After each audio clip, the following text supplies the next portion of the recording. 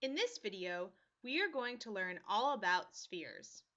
A sphere is a three-dimensional solid that looks just like this.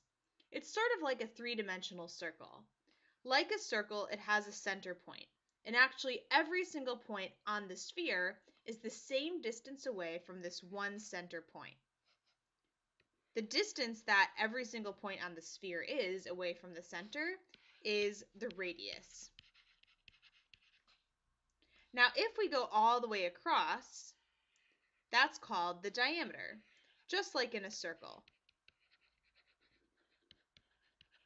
Now, the sphere has many circular cross sections, meaning that if you slice a plane through the sphere, you will get a circle in all the different cross sections. But if that cross section happens to have the diameter of the sphere in it, then it's called a great circle. So this would be an example of a great circle. So it's the biggest possible circular cross section that you can get from the sphere. Now, two things that you want to know how to figure out about a sphere are its surface area and its volume.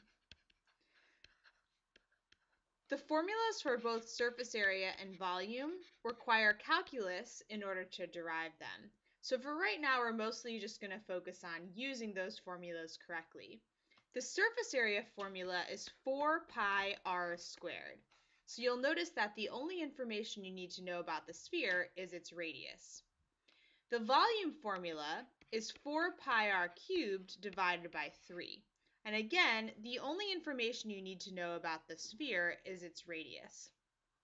One way to think about the surface area is it's possible to sort of unwrap the sphere and reorganize it a little bit to turn it into a rectangle, where the rectangle has dimensions of 2 pi r, which is the circumference of the great circle, and 2r, which would be the diameter, in the other dimension. And you see you multiply those together and you get 4 pi r squared.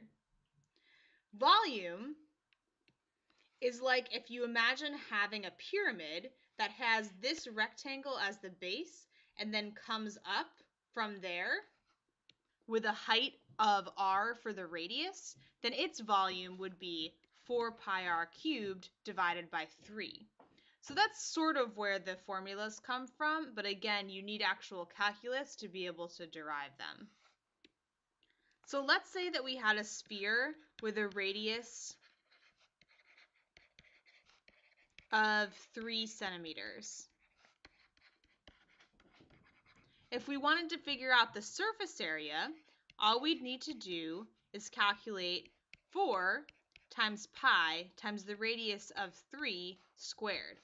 So when we do that, we get 4 pi times 9, which is 36 pi centimeters squared. Surface area always has square units because we're thinking about how many squares would it take to cover the sphere. For volume,